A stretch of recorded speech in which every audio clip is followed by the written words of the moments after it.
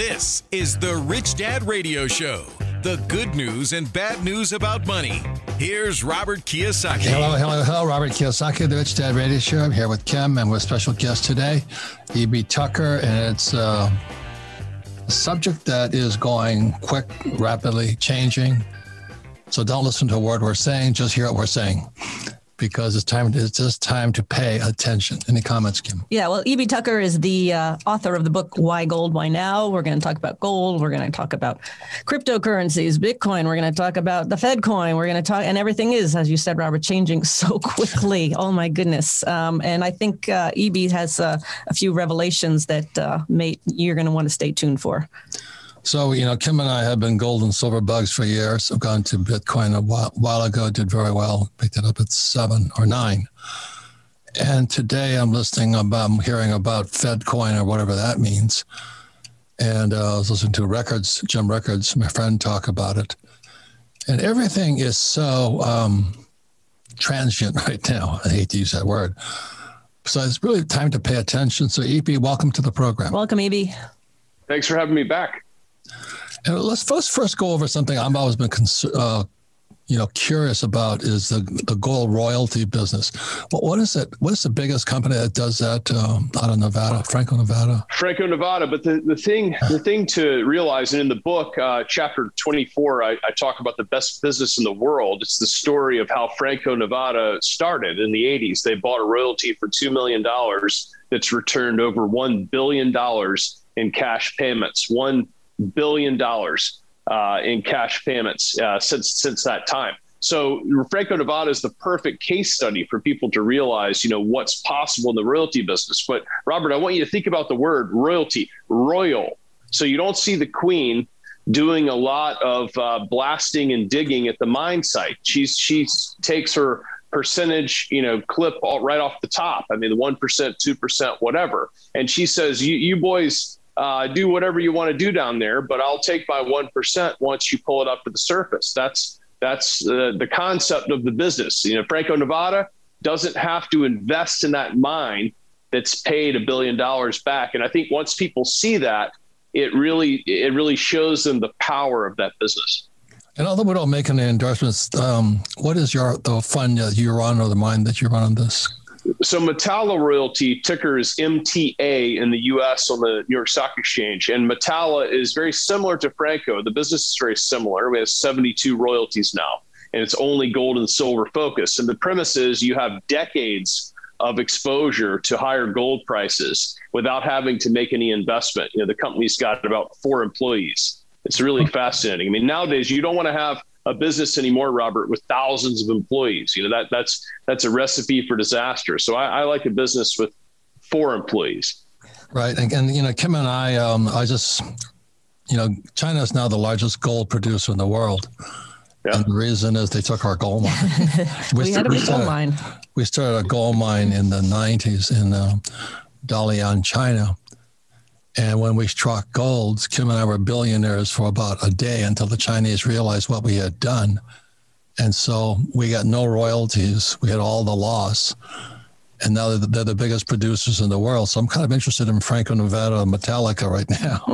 So the thing to you, this is a very important thing that you recognize is that where the mine is a big problem because you can't move the mine. Right. So you and Kim couldn't have said, wait a minute, let's relocate this thing to a friendly country. So when you look at the map of the royalties that Metalla owns on the website, you'll see that they're spread across friendly territory. And Canada is a great place. There's a lot of royalties in Canada. Nevada is a great place. You have a court system in Nevada where if someone tries to take the mine, you can go over there and defend yourself. And so to your point, that's a very, very key part of the royalty business. So E.B., how exactly does the royalty business work? Are you part of the mines or how does that work? No, you have nothing to do with them except for you have a 1% or 2% claim on everything that's found in that ground. So I want you to think of it like this. So you're a farmer somewhere and you have this big piece of land and someone comes out and says, I want to explore on your land and I'll give you 1% of anything I find. And you say, go ahead, have at it, because I don't think there's anything here but a bunch of scrub brush. Well, 10 years later, he says, look, it turns out I found something here, and I'm going to sell my claim to someone else, and you can keep the royalty because that's your right. And then years down the road, there's an actual mine there that's going to begin production. And you've got a 1% claim to every mineralized asset that comes out of the ground there. You hear about this in the oil business all the time. It's a guy in Texas that ends up with a huge natural gas mine on the site, right? Huge wells producing, and he becomes very rich, far wealthier than he could have become, farming cotton. Okay. So that's the concept of the business, is that it's exposure to production without having to participate. That farmer didn't ever have to go work on the natural gas well in Texas. He just stayed in his rocking chair and waited for the postman to come with the checks. So a mining company wants to mine on this property, and there's an existing royalty that dates back oftentimes 20, 30 years when someone started looking for gold on that property. That's what Franco-Nevada bought, by the way. They didn't go looking for gold. In fact, the founder of Franco-Nevada realized that looking for gold is a terrible business. I mean, you're almost better off buying lottery tickets at the gas station. The odds are better, and it's very hard to find a big gold mine. And so if you can pull these royalties that are in areas that have a chance at having a gold mine, and you can pay a proper price for them, that's the other key.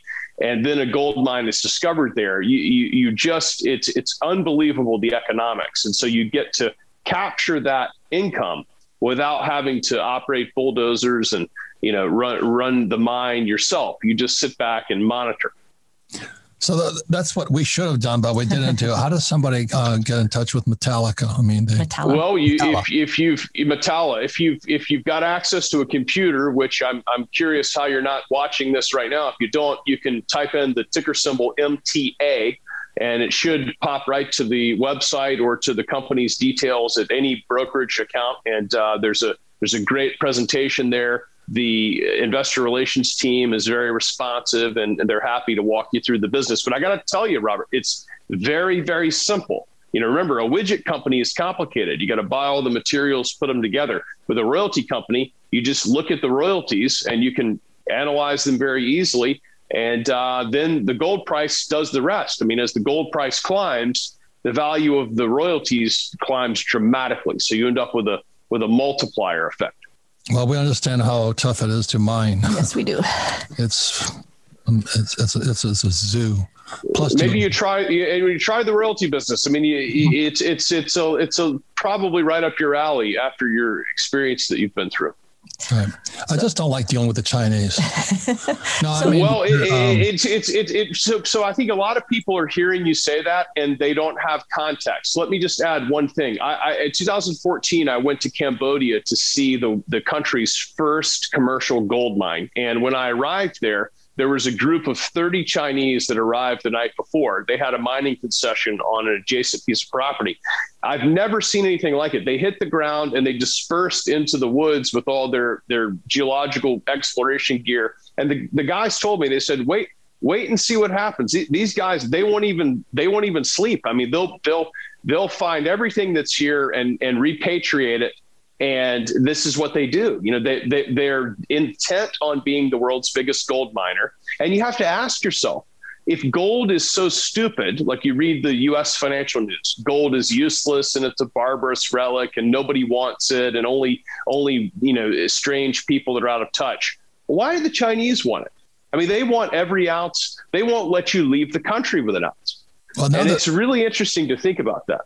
Yeah. So let me get a word in here. Okay. I've seen them all over the world now. What you're saying is true. I've seen them in Zimbabwe, Cameroon, and America sits there. We send in troops and they send in capitalists. It is the most shocking thing to watch what China is doing. And then, we talk about the Kardashians or whatever America talks about these days. So anyway, I want to get into this whole thing. It's, we'd better wake up pretty quickly. So Kim and I love gold. I mean, we have tons of gold, physical gold. I don't hold paper. We don't hold paper gold. We don't hold ETFs, and we don't own mining shares except for a few companies that we did start. So we're doing very well in gold. The concern I want to talk to you about right now is, like I said, Jim Rickers is a friend of mine, and I've been studying this FedCoin concept. And I don't know if one of the reasons gold is so important is simply because gold and silver are money. You know, they've been there.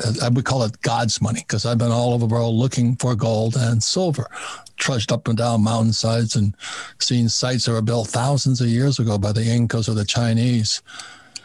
And in 71, when Nixon took the dollar off the gold standard, what else happened is our schools took the subject of gold out of study. I think it's so interesting, E.B. And then you work for a friend of mine. His name is Doug Casey. He and I were just in Cancun together about 3 weeks ago. And we're the old guys been, singing from the hymnal of gold for all these years. And then now we have crypto or FedCoin. So what is your prognosis on this whole industry going from what I call God's money to people's money or crypto money, which was Bitcoin, and then now the Fed is realizing that Bitcoin was kicking their butt, and they better get into FedCoin, or whatever we call it right now. Digital currency. Digital. Yeah. What do you see happening? Well, I mean, it's a financial prison. Chapter 17 of my book, I have a chapter on FedCoin. It's a term that I first came up with in 2016 when people didn't even know what Bitcoin was, and we were talking about FedCoin, which shows that we're a little out of touch. We realize people need to stair step into these ideas, but FedCoin has been in the works for a long time. If you think about it, the United States uses the dollar as a weapon around the world. Okay, you hear this all the time. Russia is bad. We're going to use sanctions against people there. Iran is bad. We're going to use sanctions. What are these sanctions? These sanctions will block you out of using any sort of modern day currency in the financial system. And of course, Bitcoin has been a workaround for some people. And if you are a technocrat that likes to run around the world and smack people, when they don't obey your orders or they conflict with what you want to do, you don't want things that allow people to get around that. So it's totally logical that the currency would evolve. Now, what does FedCoin do? FedCoin is a digital currency idea that would replace the dollar. Now, it wouldn't replace $1 bills or something, because you still have to have something to buy a soda with or whatever you consume. I mean, we're talking about moving regular amounts of money, buying things, and the average person would get used to having a digital wallet. That's now a term that you're comfortable with, right? Remember, 20 years ago, we talked about an e-dollar, and everybody said, this is terrible. We can't do this. But now everyone's comfortable with the digital wallet. I mean, even older generations are comfortable with the idea of having digital money. And so FedCoin does a few things. Number one, it makes it impossible.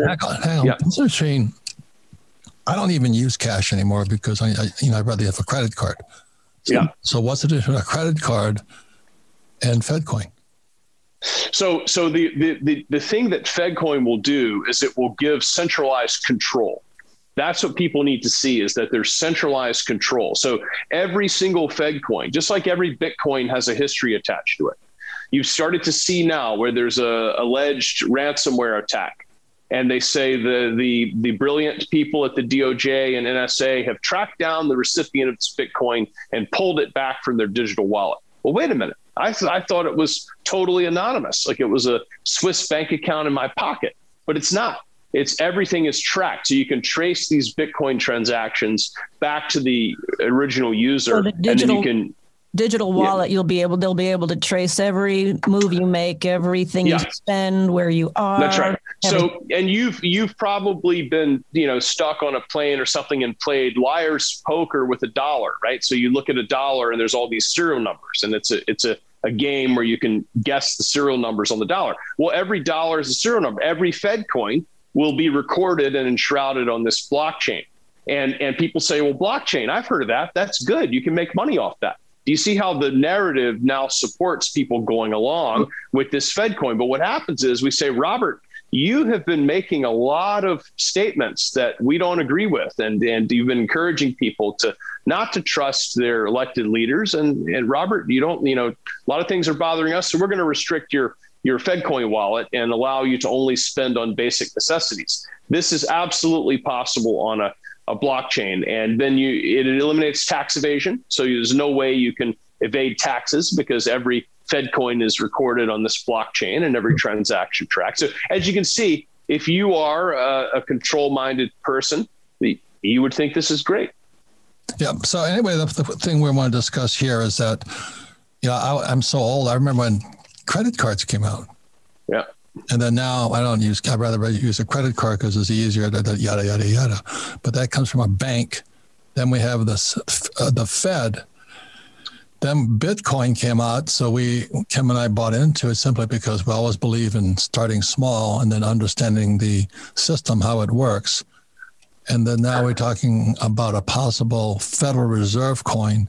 And I want to know what's going to happen to Goldman Sachs, all the other banks out there right now, if the Fed just takes control of the whole thing. When we come back, we'll be talking more to E.B. Tucker. He's the author of Why Gold, Why Now? And we're talking about past, present, and future. We'll be right back. Welcome back, Robert Kiyosaki, the Rich Dad Radio Show, the good news and bad news about money. And this is really a show about money, going back to what we call God's money, gold and silver. And then where we are today about gold and silver royalties, but also and then we all heard about Bitcoin. And now we're discussing with E.B. Tucker, the author of Why Gold right now. He also works for a good friend of mine, Doug Casey. And Doug and I are the old guys in this business. It's better the younger guys take over. But it's going so fast. And I was just listening to Jim Records, another friend of ours. He was talking about when the FedCoin comes out. And I've heard this number of times, EB, we don't need banks anymore. So just as truck drivers will be unemployed, bankers would be unemployed if it goes to total central planning, which is communism, and the banks control the central planners control everything. So we're talking about the past, present, and possible future of what we call money. Any comments, Kim? Yeah, I have a question, and we'll talk about the banks. I do have a question, EB, on the FedCoin. So you're saying it's already happening. It's already in the works. They've been planning this for a long time. What's the impact on gold and silver if this FedCoin comes out? Is it more valuable, less valuable? Well, I think the Chinese know the answer to that as we were talking. I mean, once you figure this out, it's too late. That's what people need to see about gold and silver. Yeah. If the Chinese have figured it out, we're finished. Because I mean, there's a great book about that called The Grand Chessboard, which lays out the policy in the 90s for, post-Soviet kind of world tension. I mean, there's always an enemy, right? So the Chinese will be probably our chosen enemy of the next decade. And that's, we know how that'll go. Okay. But the Chinese know something. I mean, it's an old society, they realize the value of gold. Now, once you have a FedCoin wallet, and as Robert said, once you're in, that type of centralized control, then you'll say, wait a second. I mean, I need something that's outside of that. Well, how do I get it? Well, now gold's illegal. It's too late. But see, everybody now can say, well, this sounds crazy. I mean, why would they do that? I mean, the government's here to help me. I mean, I know those friendly people at the airport are trying to protect me. They're not trying to give me a hard time. So basically, this is for thinking people. You just say, look, don't take it from me. Go back and look at the Soviet Union. I mean, there was an underground economy that thrived. It absolutely thrived. And if you didn't step out of bounds, you could kind of dance in and out of that. And then when things always change, I mean, centralized control never works.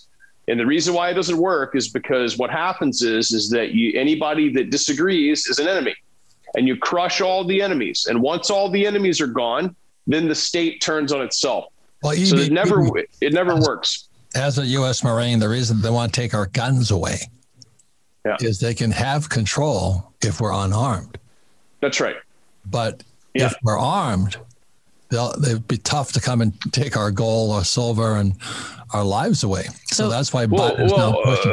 Robert, 100 years ago, the congressman in your town, he would have never gone along with some of these current efforts in Washington, because when he comes home, he would have had to face the people.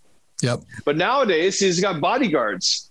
So anybody that challenges him, you say, well, these people are subversives. They need to be shut down, and their FedCoin wallet needs to be turned off, so they can't buy any, pipes or Molotov cocktails or anything, right? I mean, this is you can see how this goes. So they can control everything. So EB, let me give you the scenario that records and I see coming, and you can shoot holes in it. Okay. Right now, the way the system works is the Fed and the Treasury produce money. It goes into the big banks like Goldman and Wells Fargo. And then you and I walk up to the window, we deposit our money, we get our credit cards, and we take loans out there. Rickards and I suspect when it goes to the FedCoin, those big banks are gone. Because the big banks are what they call the transmission system, like the transmission of a car. But they take the transmission out because it's a Tesla now. Now, what's the possibility of that in the not too distant future? Well, it's a great question, because I think what people don't realize is they look and they try to make these predictions and say, well, what's going to happen to ABC company? But wait a minute, what's going to happen to you? I mean, the guys at Goldman are going to be fine because the business changes and it's no longer business. See, as you have centralized control, business changes. So becomes a command economy. So it matters how close you are to the power. So look at the Treasury secretaries and all these people. You see their resume, former Goldman Sachs. Well, I think they're going to be fine. The business changes. Now, what about the average person? What about the guy that's working, the woman that's working, that's saving, that's trying to invest, and they're using all the things they learned about in the 80s to make decisions today? That's the person that we're trying to talk to, right? I mean, that's the one that needs help. I'm just asking us, what's the possibility of the banks disappearing, disintermediated? I think the banks will look a lot different. You still need an interface between the consumer and a purchase. There's still going to be a payment processing function that goes on, or a credit extension. Because people love spending more than they earn, right? It's more of a utility, utilitarian. Well, let's talk about the banks that win are the ones that are able to have scale. So it's no longer about put the dollars in, loan them out. That's right. So you have less banks, Robert. So imagine you have, a dozen banks. Now, right now, there's about 7,000 banks in the country. It's way too many. So as this transition continues, you have far less banks. So this is the reason I'm higher than a kite on Bitcoin, gold, silver, and the dollar and bullets. I want something they can't track. In other words, like today, one reason why gold is kind of interesting, in my opinion, is what do I say today? Gold is for hoarding, silver is for spending. So Kim and I have a stash of silver and gold in Brinks and stuff like this. But we ever needed to spend something, we'd go to Brinks, we'd get out our boxes of silver, and we would spend it. The Fed cannot track that. So I could walk into my hairdresser and say, I need some hair done, or whatever it is. So I think the value in the future, if they wipe out the banks and go central control, is the value may go to gold, Bitcoin, silver, and bullets, as long as they can't track it. What do you think about that? Correct. And in the book, I address a key question: how much is enough to own? I mean, the answer is a lot less than you think is enough, right? I mean, most people have zero gold, zero bullets, zero silver. They have nothing. I mean, they have just the paper assets that they've accumulated, mostly liabilities. So how much gold is enough? I mean, the gold is off the grid analog wealth. Everybody wants digital wealth. It's analog wealth. And so you don't need it until it's too late. I mean, that's the problem okay, hold on. Is that possible that because it's now not traceable, like Chris Rock was a guy that said, he says, if you want to stop murderers, make bullets expensive. That's right. So hear what I'm saying. I want people to think, not listen to what you have to say necessarily. If that is possible, if everything is going centralized with a FedCoin, which is communism, that's central planning, will that make things that are not trackable more valuable? Is that possible? Absolutely. So I'm just giving people not to get confused. take some action. So for years and years and years, Kim and I have been putting all this stuff aside because as Chris Rock said, if you want to stop murders, make bullets $50,000 a bullet. And I said, well, I'll shoot you as soon as I save my money. That was his thing. Yeah. And I think Chris Rock was a futurist. So I'm looking at everything today is, can it be tracked? Is it traceable? Can it be something that the federal government can now take control of and track you through the usage of it? I think that's the question of today.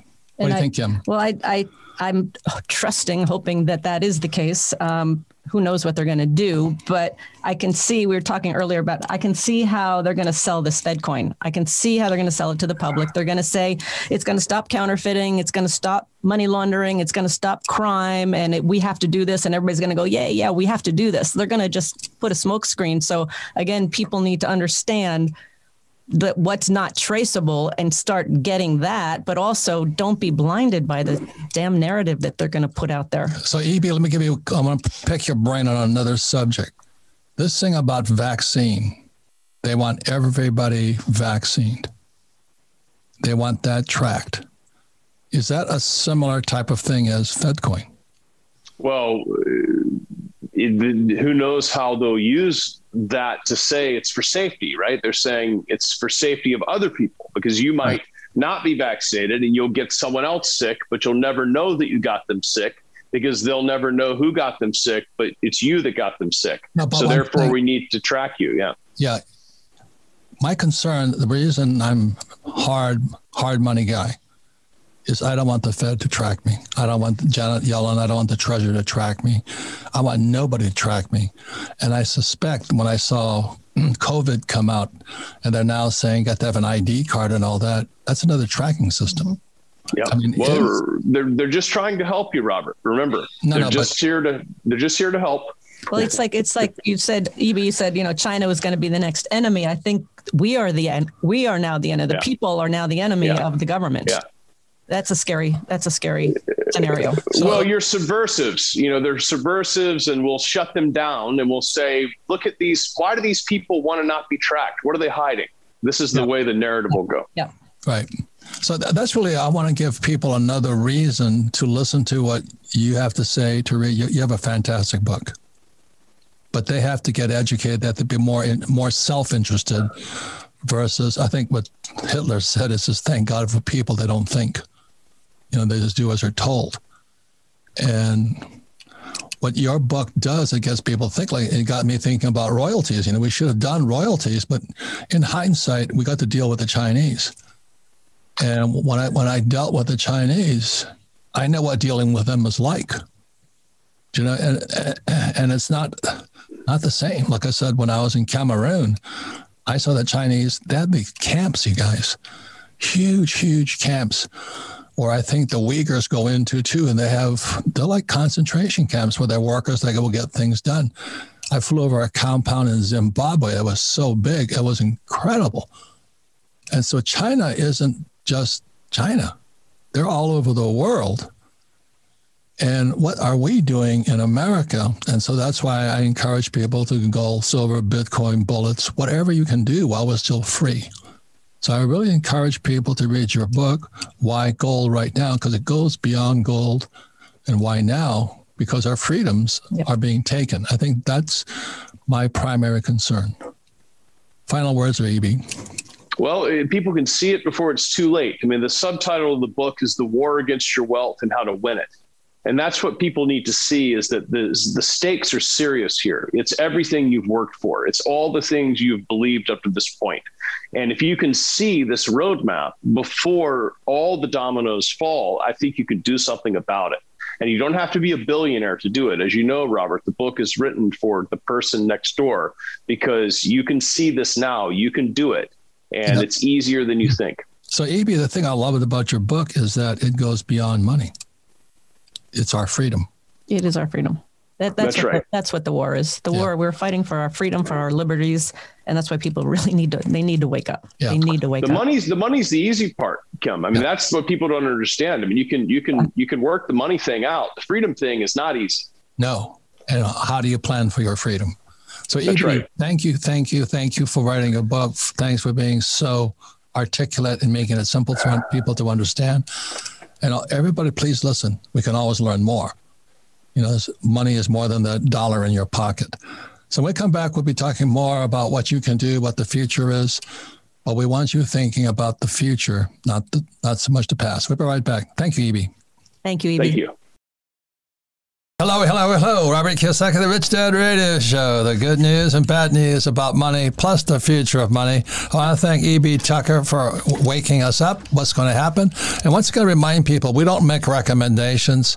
I'm glad he talked about his company, Metalla. But just remember, Kim and I have been in the gold mining business for years now, and silver. And we know quite a bit about it, so we don't make any recommendations because... You know what they say? What's the definition of a liar? The definition of a liar is a gold miner standing next to a hole in the ground. There's probably nothing there. So anyway, that's why please be careful. Any comments? No, we've had a lot of nothing there, hole in the ground. Yeah. I really think this show really, when we summed it up at the end, was about your freedom and your liberties. And as E.B. said, the money piece is easy. The money piece on what to do with gold and silver and Bitcoin and bullets, that's the easy part. The hard part is when they start taking away more and more of our freedoms and our liberties. And that's what we're really fighting about. So, Sarah, you were talking about what's happening now with people who are Bitcoin billionaires. What's happening? Yeah, so we aired a show back in March with Tom Wheelwright on taxes and crypto because the government's starting to have their hand out, okay, give me my piece. And we'd always talked about it being decentralized and outside of the government, but I feel like the government's definitely going to take their piece. If they want it, they're going to figure out how to. So we see so many people now posting questions on that show, which was posted 3 months ago. Like, I have all this, all this money and now I owe taxes on it because I traded it, or, all of the taxable events. But I just think it's the realization, people thought, it's money. I can do with it what I want. But now the government's stepping in and say, well, we want our piece. And if they're stepping in, then they know that you have it. And that's another way of tracking your money. Exactly. So I think you said it earlier in the show, like, just be aware that this is happening, and have a different plan. It's so interesting. Money is money, and I was talking, that our person who does our body work, Caitlin, she's been into crypto. After my talk to her, she gave me a massage. She's crypto. So she went to the crypto conference or the Bitcoin conference in Miami. I said, what happened? She said, somebody stole my wallet. And I said, you stole your purse? No. They stole our coin bag or whatever those guys call it. How does somebody steal something off your computer? She says, I don't know. No, there's a hard wallet. So it's a separate hard wallet that you download your crypto key to. And I think Robert Breedlove mentioned it, like she has to have her key. But if she wasn't secure about her thing, the little device, it looks like, a flash drive or whatever, has all her Bitcoin stored on it. So if you lose that, like your Trezor. It's gone. Like yes, your Trezor. Exactly. Yeah. She lost her. Yeah. So it's like the guy, I think in LA, he had thrown his in the trash or something. He lost his keywords, and he lost his code to get access to it. It was a lot of Bitcoin. It was millions. Yeah. So that's another part of it, is the security and the storage. Right. Security and storage is just as important as ownership. Yeah. This is what's funny about it. So she's working on my body. She says, so what you do, Caitlin? She says, I called the Phoenix police.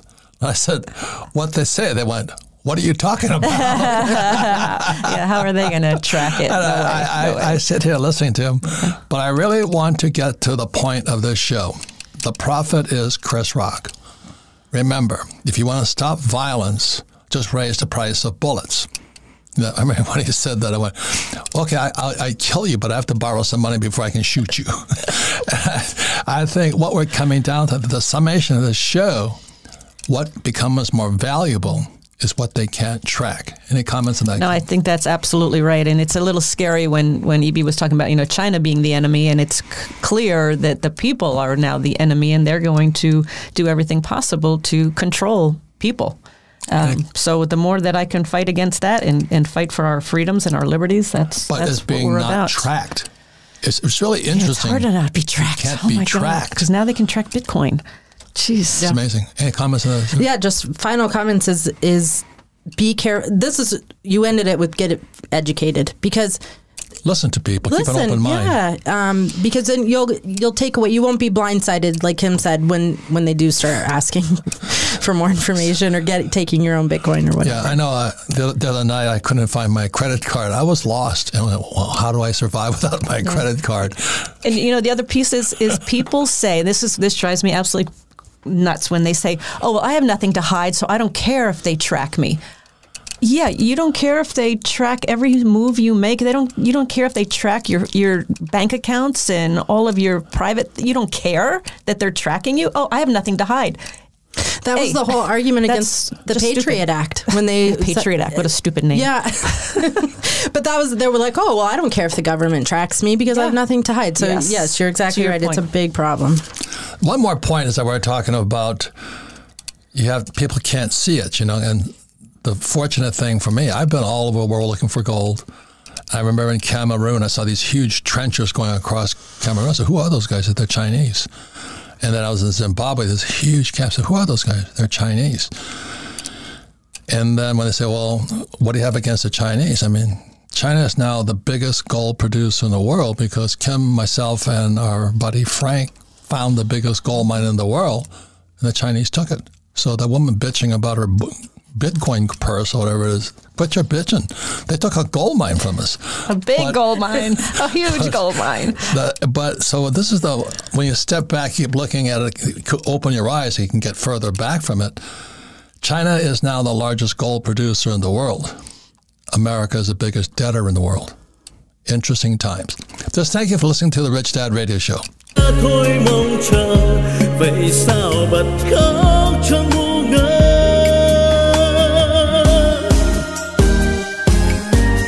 Vẫn thế đây bao lâu nay em không hay, chỉ một mình anh ngồi khóc. Nước mắt đây riêng nơi đây em không hay, sự thật là anh nhớ em. Người giờ đã xa, lời hẹn ước đâu rồi? Nước mắt đây rơi biết bao lâu thì khô. Vẫn thế đây bao đêm say em không hay, từng giọt buồn sao mặn đắng. Nhưng lúc ấy anh loay hoay trong cơn say, lại nhầm rằng em ở đây. Người giờ đổi thay, tình mình vẫn đong đầy. Thế mới biết anh vẫn yêu em, thì sao tìm quên chốn xưa ngày ta quen.